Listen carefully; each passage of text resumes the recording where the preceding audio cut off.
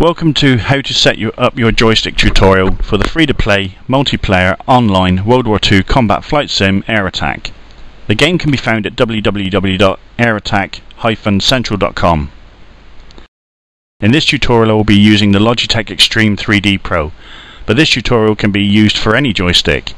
Here are some images showing the intended button allocations.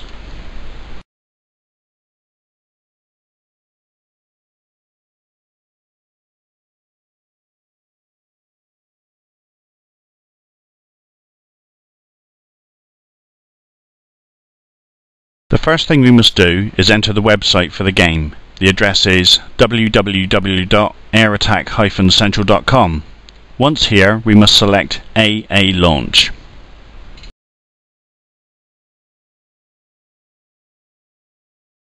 This will take us to the next menu screen where we need to select a pilot tag and an arena to fly in. It doesn't matter which one we choose first as long as we remember to choose both options.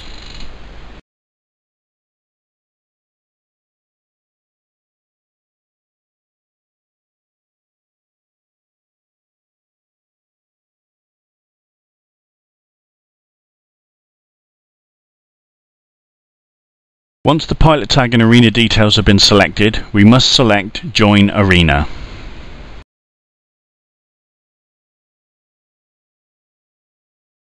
Now another window will open giving us three options: Open, Save or Cancel. Here we must choose Open.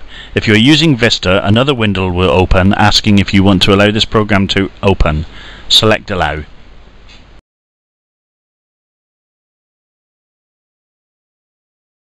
The menu screen we will see now is where we get to set up our joystick. Don't worry, this is easier than it looks.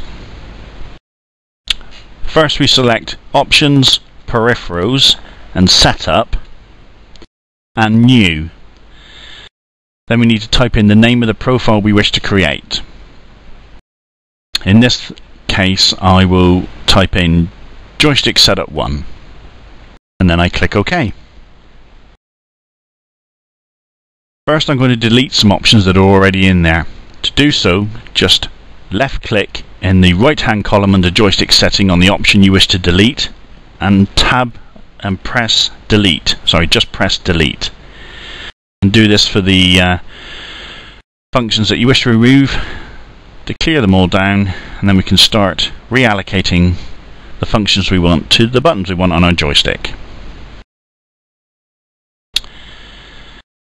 Now to do this, all we have to do is go back up to the top, select the function we want to choose and double click in the joystick setting column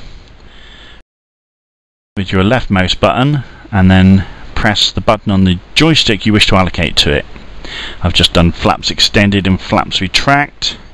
I'm going to do brakes on and off and landing gears up and down. I will put the last two options, brakes and landing gear, on the same button. It just means when I take off or land I have one button to press and the two functions will be carried out at the same time. Just choosing a few more options: full view forward and padlock 3D cockpit view to enemy, which I will double up with another button in a moment, and select my map.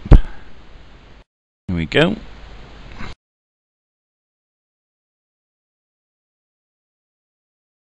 Now I'm going to select previous enemy and teammate for one button and next enemy teammate to another option. Now I'm going to double up on this one, nearest enemy, which will be padlock enemy, which is button number 3. OK to say yes, I know it's already allocated and I want two functions on there. And padlock nearest teammate, always handy to know where your friends are in a fight. And of course fire weapons, which is button 1, the trigger.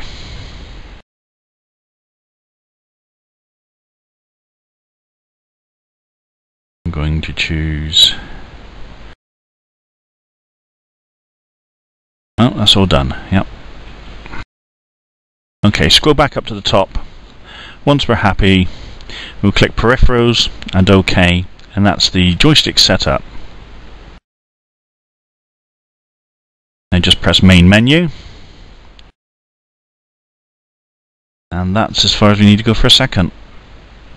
Once we're happy with the setup, as I said, we click peripherals OK in main menu, and then we can select fly and try our settings out to see if we're happy with them. In this instance, I've chosen a team arena, so I'm going to click on fly, and the nation is British, and then the plane is a Spitfire. I'm just going to change my view to outside and move it around a little bit. Put my throttle up and my flaps to take off. Wait for the engine speed to build up, and then I'm going to take my brake off, and with a bit of rudder twist, move forward onto the runway. Now the flaps are in takeoff. I'm going to go to full throttle, pick up some speed, and when we lift off, I'll raise the gear. We'll still climb slightly, gaining speed and altitude.